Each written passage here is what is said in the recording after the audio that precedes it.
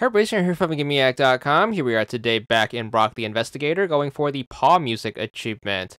This one is going to be done in Chapter 5. You're going to start out as Graph. You're going to eventually go to school and then start the final trial of your exam. It's going to ask you to go to the museum to solve some puzzles. So make sure you head there whenever you can. And then once you are here, in order to get this achievement, you're going to want to find the giant piano in the middle of the floor.